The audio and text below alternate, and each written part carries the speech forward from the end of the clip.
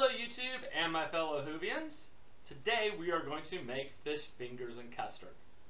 My very first exposure to Doctor Who was back in the 90s. They were showing Tom Baker reruns.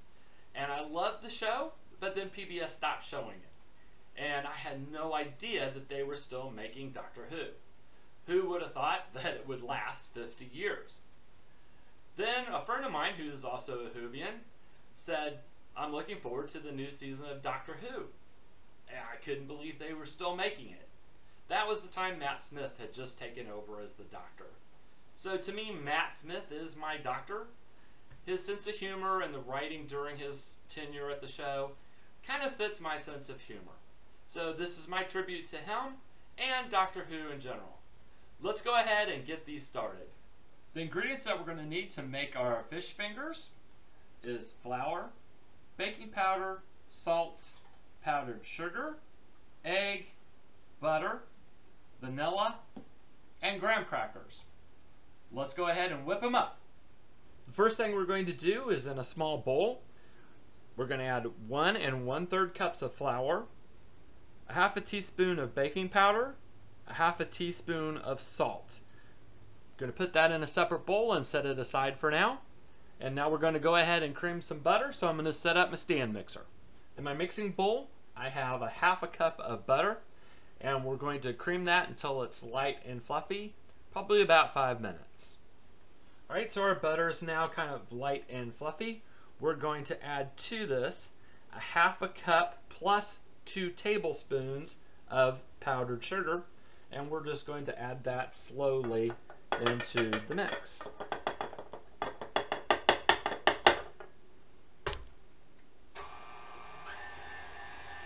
So I beat the sugar in until, again, the batter's kind of light and fluffy. To this, I'm going to add half a teaspoon of vanilla and 1 egg. And mix that until it's well combined. Our butter, sugar, eggs, and vanilla is really well combined. Now we're going to add about half of the flour, baking powder, and salt mixture to it. And we're going to combine that with it, and then we'll add the other half. Once your flour mixture is well combined into the dough, this is what it's going to look like. And now we're just going to cover up our dough with some plastic wrap. And we're going to put this in the refrigerator for about 30 minutes. And we'll be right back. We're actually going to make the breading for our fish fingers while this is in the fridge. I've set up my food processor. That's what I'm going to use. You can also use a blender, or you can even do this by hand. But I'm going to put in 5 sheets of graham crackers, and I'm going to pulverize this until it's about the consistency of sand, a fine sand. Like I said, you could do this with a blender.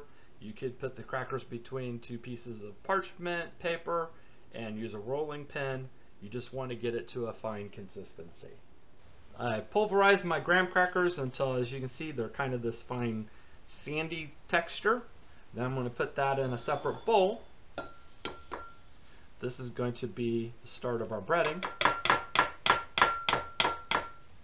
And to this, I'm going to stir in 1 tablespoon of granulated sugar.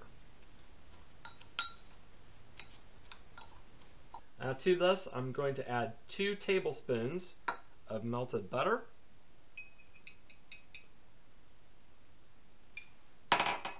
And stir that up really well. This is what we're actually going to dip our fish fingers in to make the breading. Now that our dough is chilled, we're going to take about a tablespoon or half a tablespoon of our dough, and we're just going to form it into fish fingers about 3 inches long. And you want to make sure you get the rounded ends. So something along that size. And then we're going to roll it in our graham cracker mixture. And then place them on our baking sheet that I've lined with parchment paper. And we're going to bake them for 20 to 25 minutes at 325 degrees. I'll go ahead and finish up the rest of them, and we'll pop them in the oven. Our fish fingers just came out of the oven. As you can see, they puffed up just a little bit. Now we're just going to let these cool completely, and we'll be ready to put our dish together. I've plated up our fish fingers and custard. I'm using a simple recipe that I found on food.com for the custard, but you could also use a vanilla pudding. It would look the same and taste as good. I'm serving the custard in these TARDIS Blue Chocolate cups that we made in the previous video. The link to that is in the description. I found the recipe for the fish fingers on bakingthem.com. A link to their website's in the description as well. I'd love to see in your comments who was your favorite Doctor Who. As I've said, mine's kind of Matt Smith. So I hope you enjoyed this. Please join our channel, and we hope to see you back real soon.